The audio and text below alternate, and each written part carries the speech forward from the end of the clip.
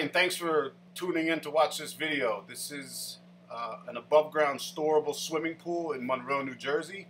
It's July 2021. It's about 90 degrees at 9 a.m. in the morning.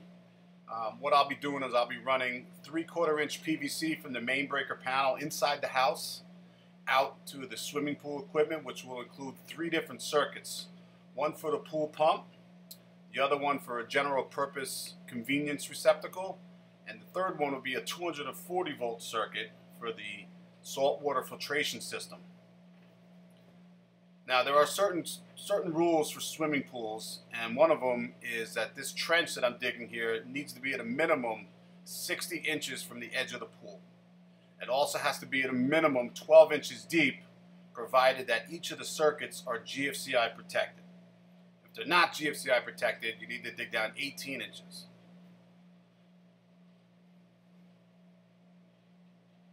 So in this conduit run, the code says that no more than 360 total degrees of bends can be in any one conduit run.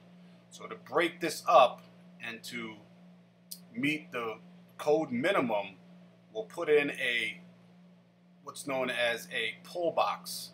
I believe this one's 8 inches by 8 inches by 4 inches deep. Okay, so that PVC will be going into the bottom of the box, and then pretty soon you'll see another one coming from the house that'll go into the back of the box. And this box is used just to make pulling the conductors through the conduit easier.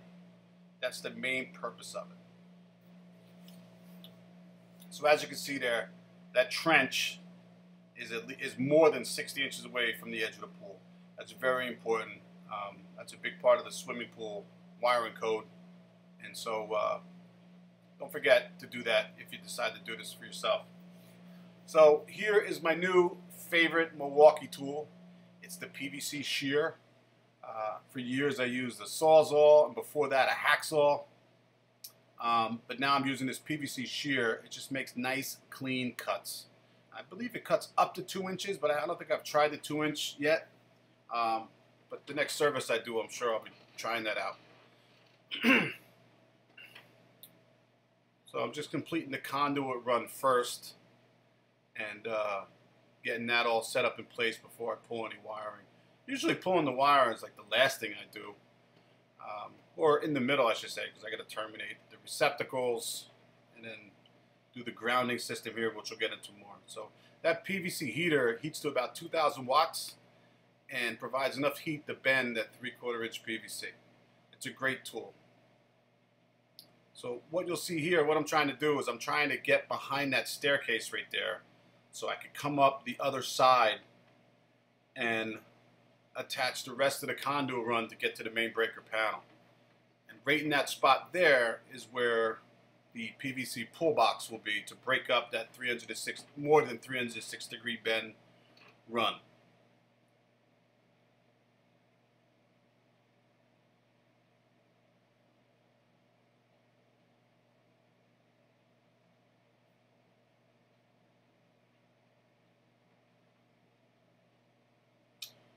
Once I pull that PVC up, thanks to editing videos, I can show you the PVC. Once it comes through, we're going to attach what's known as a PVC LB. But before we get to there, here's the pull box.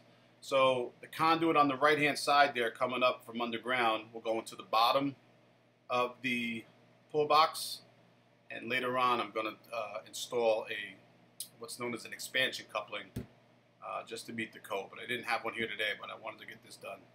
And then that other PVC on the left will go into the back of that box.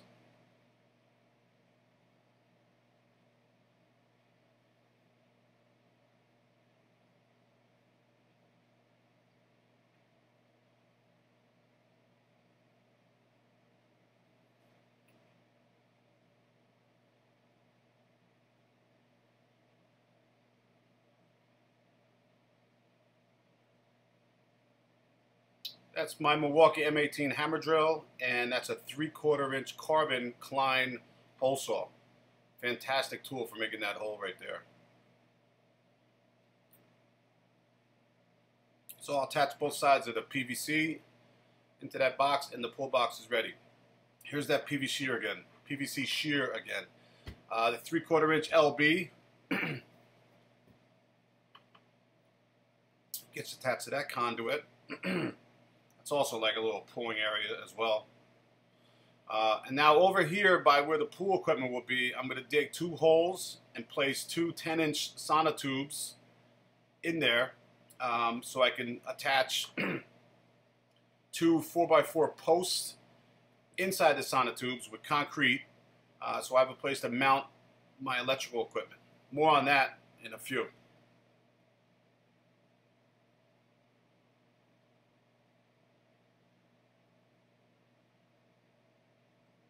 So there you can see I got both holes that are dug, and I'll put the sonotube in there and get a dry measurement. Obviously you can see I've cut them there already. So I'm mixing the concrete by hand. I think it's a 60 or an 80-pound bag of concrete. Just with water you mix it. Get a nice mix of peanut butter, backfill inside the sonotube. Let that cure before attaching the cross pieces to both of the posts.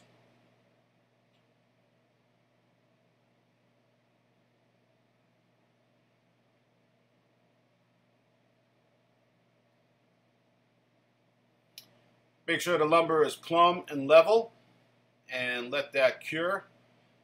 On this particular job, they knew that my company was busy and that I wouldn't be back for a couple of weeks after starting this job today. They were okay with that, so we started. Get up to this point, let those cure. But what I'm working on here now is the equipotential bonding grid. So this is required for all swimming pools. And what this is a bare copper wire that covers the circumference of the entire pool. What it does is it's supposed to eliminate voltage gradients around the pool. So what you want to do is you want to run this bare wire and attach it to 4 different points around the pool. If you were looking at a clock, you would like to make these attachments at 10 o'clock, 2 o'clock, 4 o'clock, and 8 o'clock. The other thing you need to do is you need to attach a metal plate inside the skimmer so that you mechanically bond or mechanically ground the water in the swimming pool. So these split bolt connectors are what makes the connection to the 4 points in the pool that need to be bonded to the system, to the equipotential bonding grid here.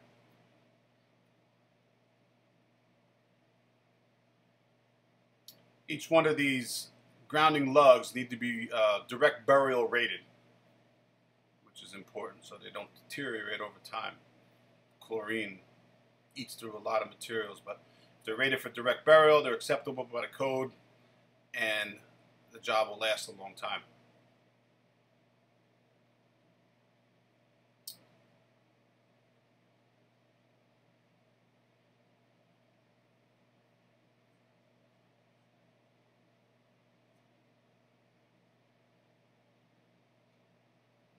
Here I'm just hiding that bare wire behind the frame of the pool here just to make it look as neat as possible.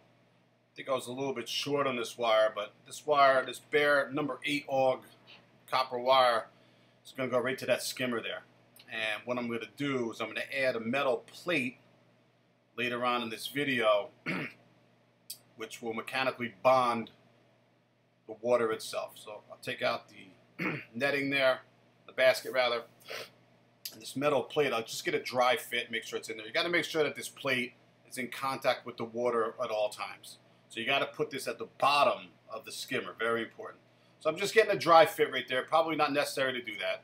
And I'm using a 3/16 drill bit to make this hole. So now watch, the water's going to come right out, which is okay, because you're going to put this plate in a second here with the O-ring on the inside, and it's going to plug up that hole, and I'll watch the water just stop once that stem comes out. And once that stem comes out, you're going to put a washer, and then a lock washer, and then a nut to make that nice and tight so it doesn't leak. After that, you're going to put on the ground lug, and then another washer, another lock washer, and another nut to tighten that up. Then we're going to take that bare number 8 wire you see there hanging and attach it to that lug, and that will mechanically ground that swimming pool water. That's what they're talking about when they're talking about the equipotential bonding grid and the 5 points of grounding the swimming pool.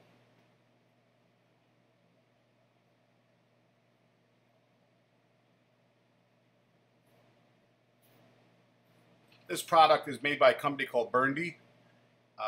It's the only one I've ever used. Most of the supply houses here in New Jersey, that's what they have.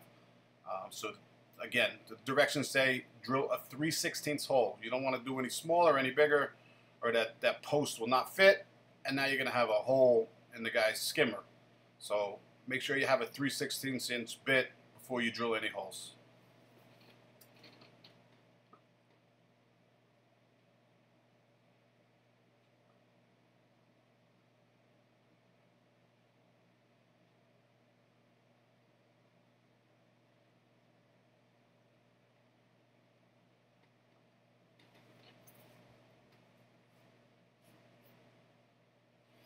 If you like this video, give it a like, and if you want to see more content like this in the future, you can subscribe.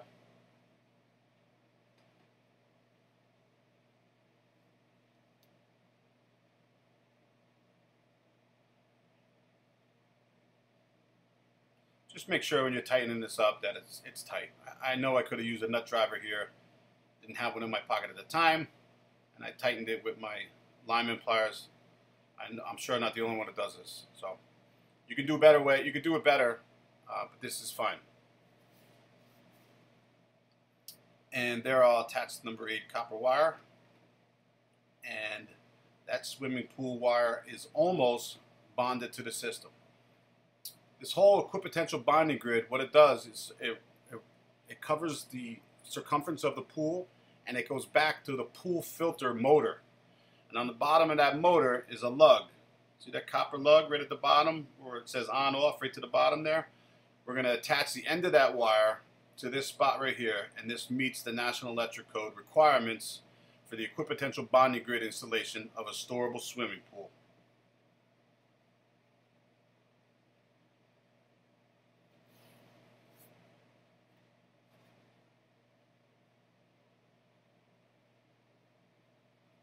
Alright, so I'm over here by the main breaker panel, which is on the other side of this wall in the basement. You can see the meter underground service right to the right there. So what I've done is I've run 3 circuits that'll attach the circuit breakers, GFCI circuit breakers in the main breaker panel. And that PVC conduit that I've been running is going to terminate inside this box, and we're going to join the THWN wires that I'll be wiring through the conduit. They'll be spliced to these home runs inside this 2-gang weatherproof box. Now I know you wouldn't run PVC conduit without a level. You want to make sure that's nice and neat. You might have a little pitch so it's arranged to drain, but I did not see that as an issue here.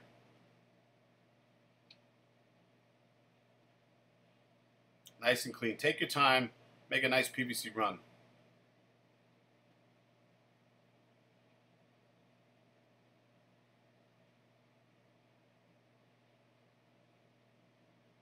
There's an expansion coupling right there. That makes connecting these 2 pieces of conduit very easy. It's also required by the National Electric Code, those PVC expansion couplings. I understand they cost maybe about $20, and you got to use like 3 or 4 of them on this job. Trust me, it makes doing this work easier, and it's required.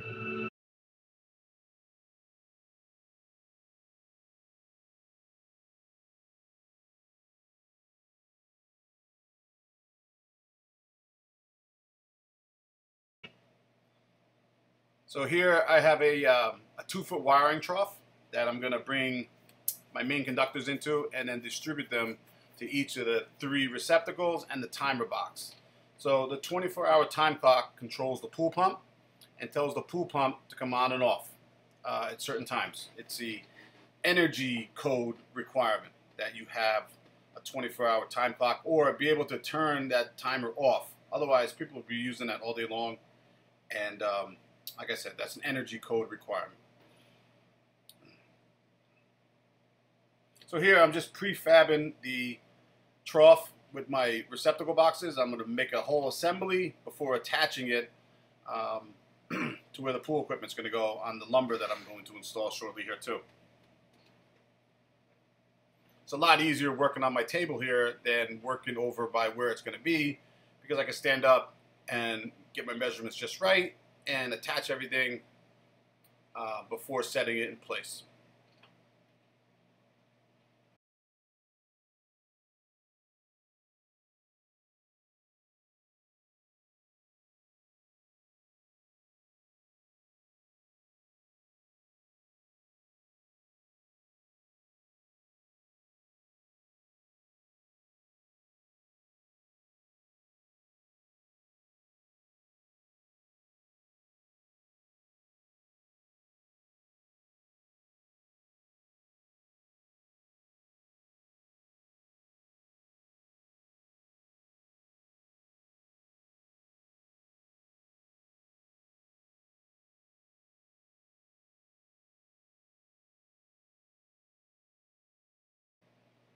So here are the cross pieces I'll be using to attach to the two 4x4s that I installed previously.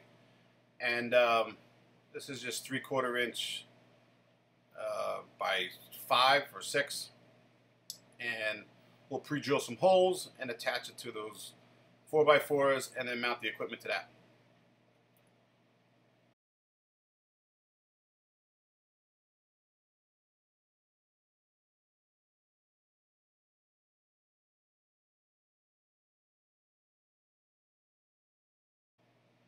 Of course, you wouldn't mount any equipment like this without it being level. But I'm having a hard time here with the screws because I'm using stainless steel around the swimming pool, the chlorine. You know, I see guys using sheetrock screws sometimes. I don't get it. So I try to go above and beyond what's required. And with the stainless steels, you don't have to worry about them rusting. But you can't also you can't magnetize them. So if you can't magnetize them, they fall off your drill bit. So that's what I'm struggling with there. But once you get a couple of them in there, it makes things easier.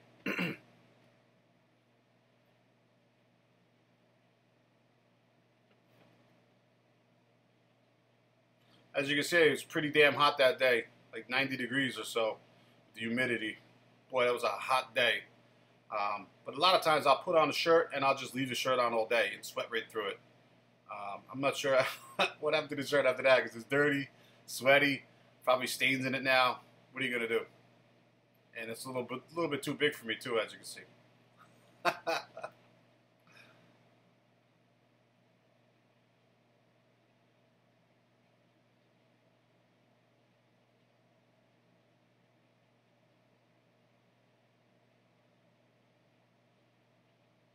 All right, so here, what I'm doing here is I'm making that trench a little deeper. It might have rained while I was gone, and I might not have had the required depth for that PVC. So I'm digging it out, and then I'm going to install a expansion coupling to go into the bottom of that trough right there. It's pretty important to get the depth.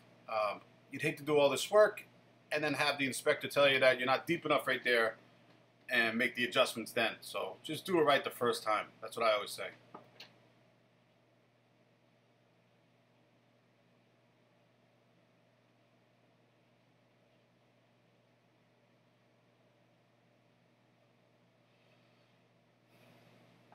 Those PVC shears, I love them.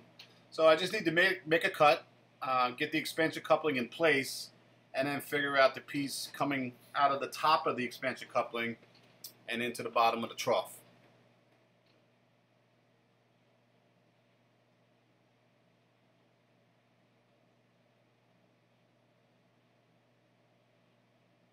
I don't know if you're interested, but I'm making this I'm making this video using iMovie. I'm not sure which version I have, but I've learned a few tricks, and I enjoy my Mac computer very much. So I highly suggest you use iMovie.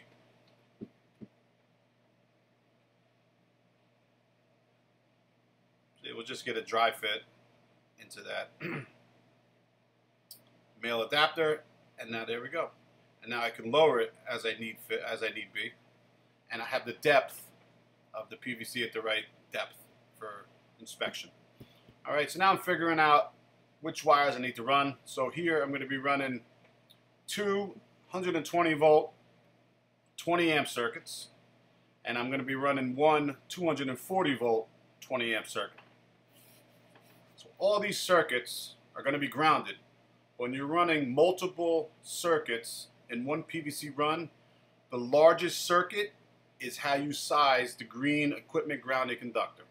So even though I'm running 3 circuits, I only need to run 1 equipment grounded conductor with this wiring. The most important thing here is that you don't confuse which white neutral wire goes with which circuit. So I got a hot black and I got a hot orange, okay? But I got 2 separate neutrals, so I don't know which one is which. They're the same color. So a lot of times I'll either mark it or I'll just test it. I'll do a little continuity test later and pair them up the correct way. That's what I did here, and when I installed my circuit breakers, everything worked the first time. So do it right the first time. I can't stress that enough. Just take your time and do it right.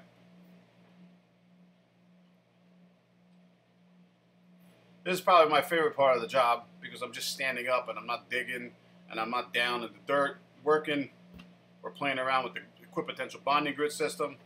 Love it. So I'm just cutting this. I'm using 1/2 inch EMT for the reels, and I'll set them up on this Racketeers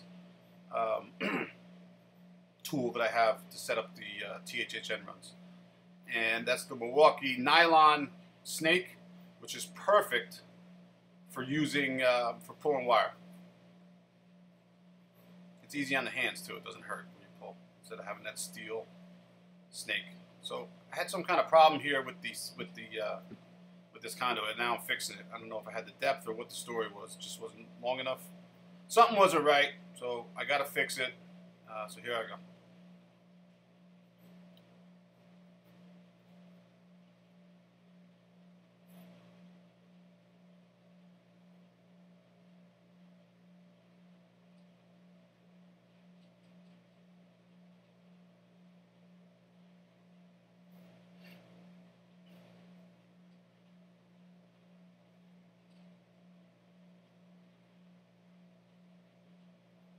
So even though I'm running 7 different conductors here, I did not need any lube.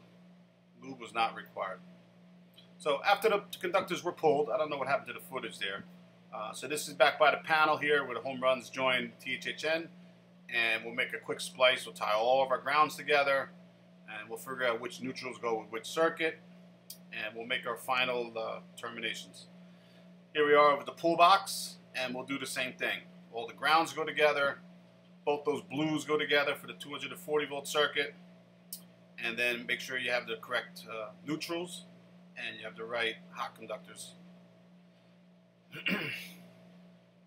So there's plenty of room in that junction box right there. That was the size I got just to be on the safe side. So anytime you have that amount of conductors in a box, it's got to be sized correctly. It's all number 12 wires, and so the cubic fill is important in doing electrical work.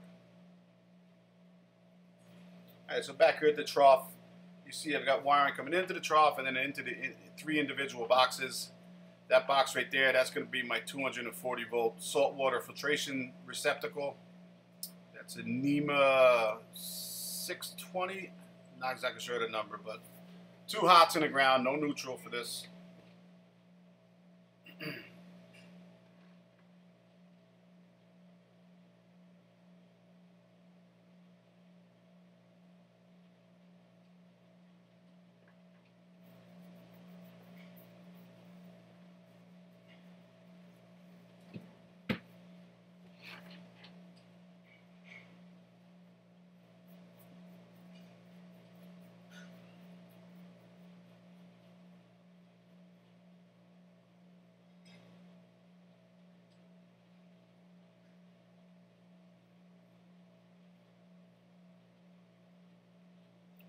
So if you ask me, being an electrician, the most important thing is how you terminate conductors.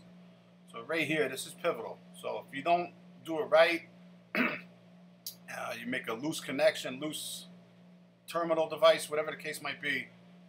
If you don't terminate correctly, it generates a lot of heat depending on the size of the electrical load. So the more heat on a circuit, the more load on a circuit, the more heat will be generated if your termination isn't done correctly. So very, very important to terminate your conductors right. This is for the pool filter. This is also a twist lock connector, I should say. So what that means is it won't be able to vibrate out of position. When you go to push the male cord body into this receptacle, you'll turn it to the right and it'll lock in position. I'm not sure if it's required anymore for the swimming pools, but I'm in such a habit of doing that, so I just keep doing it. It's a better install anyway, safer. The 24-hour time clock, there's the neutral conductor being terminated. Very important, get a nice tight connection there. Get your torque just right. Make sure that doesn't come undone.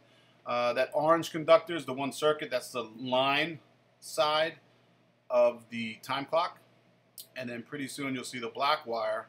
That'll be going to the receptacle. That'll be the load side of the time clock.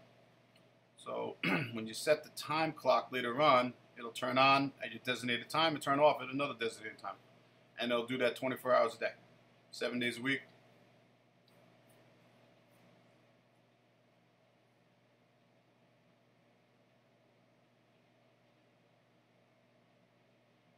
Alright, so this is the general purpose receptacle for service that's required.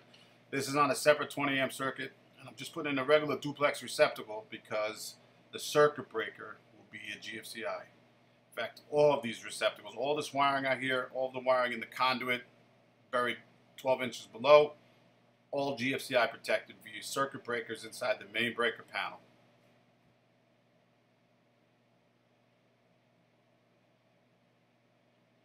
And again, that middle receptacle, that's just for servicing. So if somebody comes to work on something, they have a place to plug in. That's all it's there for. Cannot be on the same circuit as the pool filter. That's important that you know that.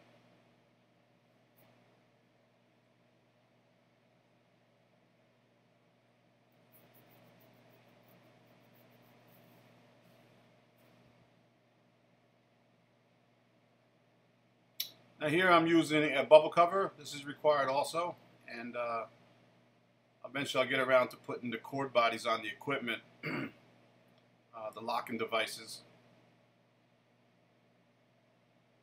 Now here I should have gotten a deep bubble cover like the one on the left for the pool pump.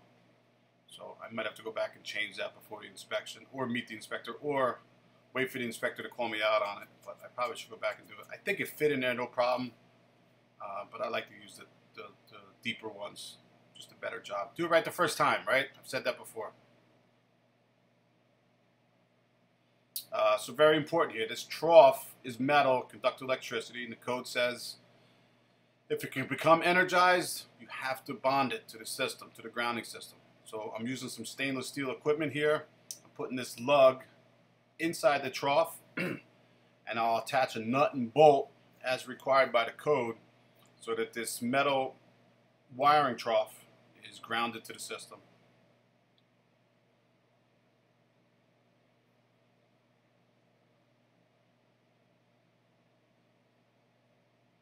I probably should have done this at the assembly on the table.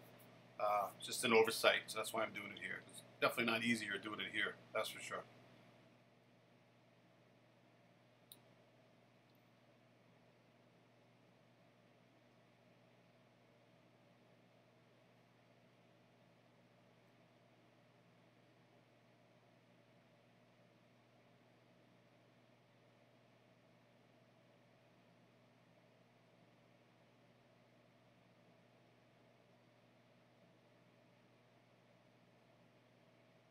Make sure you get a good connection.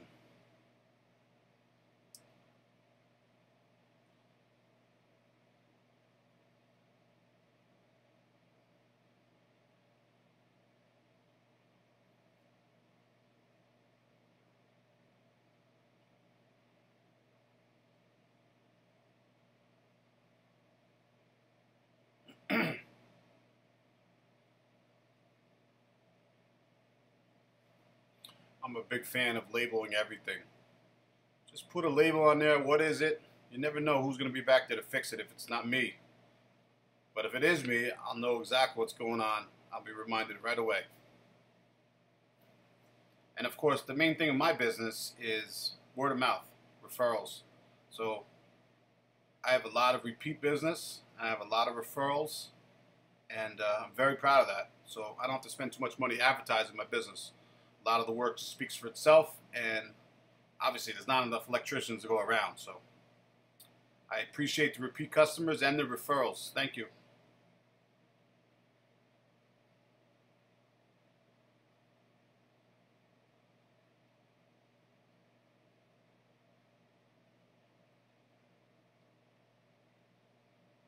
Yeah, see, that core body fits right in there. I guess it's a little stress on the wire there. I don't think that salt water filtration system draws a lot of power. I was surprised it was 240 volts, to be honest with you. I had to scramble around to get the GFCI breaker for that, a double pole breaker. It wasn't really readily available anywhere. You don't even want to know what I had to pay for it, but I got it, and it's a safe installation because of it.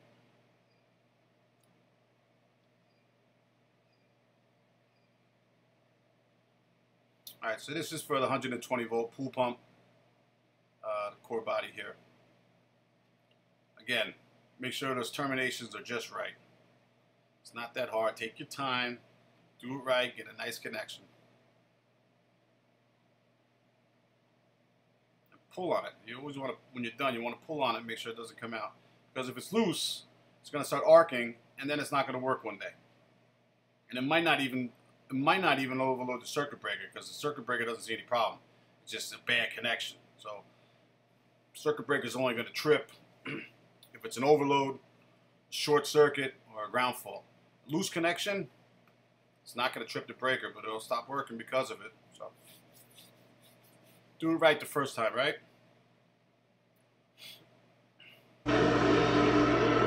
Alright, so here's my final labels. All the circuit breakers have been on, and the power, you see the pool filter in the background going. So we've energized the circuits, everything's up and running. So we're going to get some final labels here on top of the boxes, as required by the code. This is circuit number 28, pool filter.